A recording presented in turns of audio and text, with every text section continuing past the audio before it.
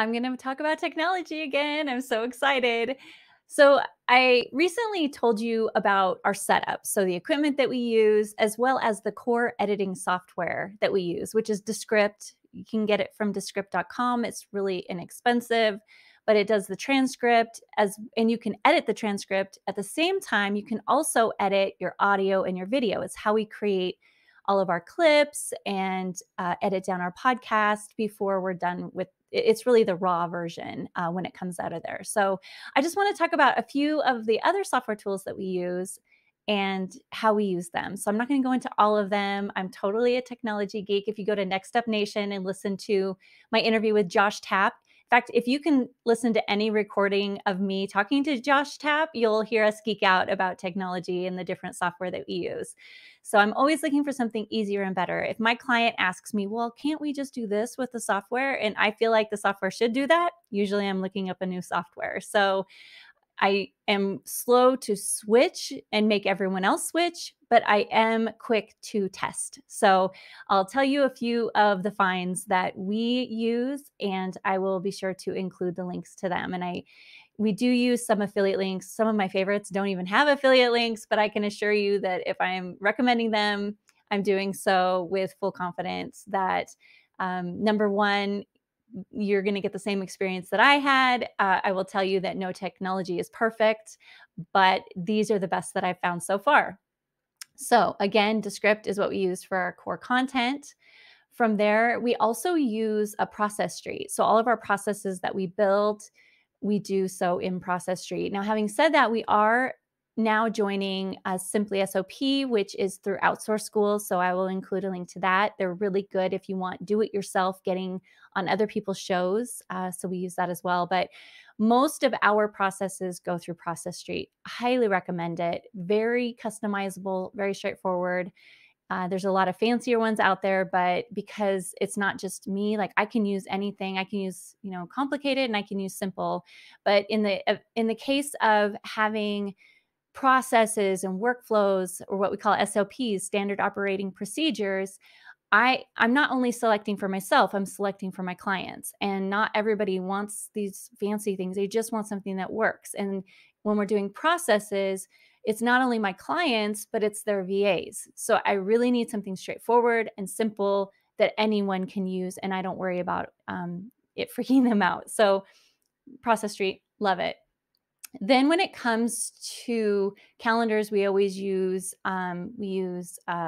Google Calendars to manage our calendars because it integrates with the highest number of other services. So we always use that. Whether or not I like them more, I don't care. It works with the most things. I'm able to do the more. I have freedom. So I will buy freedom. And Google Calendar's free, and that's what we use. The other thing that we use a lot, I do a lot of my planning through Trello. You oftentimes won't see it in use when it comes to the things that I'm working on, but I like it because it's really visual. And if I'm planning a project, I'll usually lay out the pieces in that. So I'll use it and then I put it away for a long time.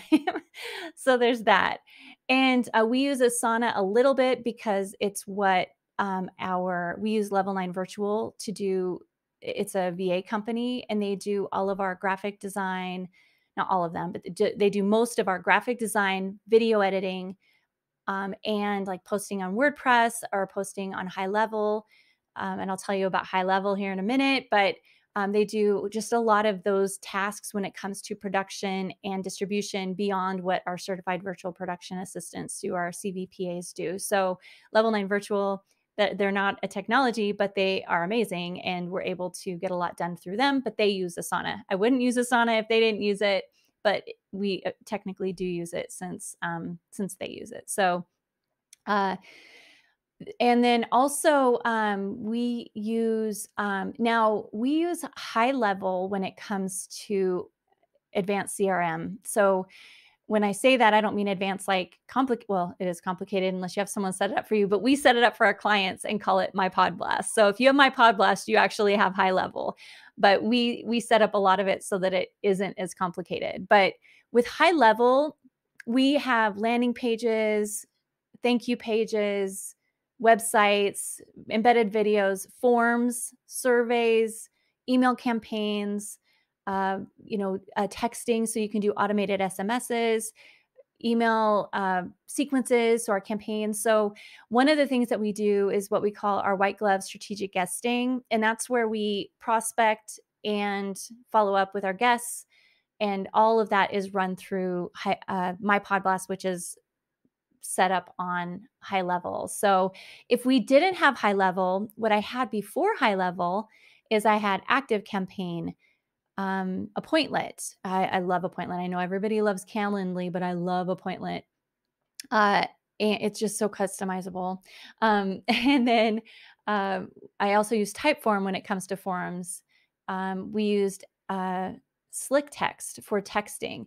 Again, all those are replaced by HighLevel. And then we also had Kartra for the checkouts and the all those landing pages and the thank you pages and the opt-ins. Again, it's moved over to HighLevel. So if you have any questions about any of the tools that I just mentioned, be sure to let me know. If you have questions about other tools and other things that we use in the different areas, please do let me know. I'm going to create another video for you where we go through more of the editing process and what we use to create finished audio and finished video.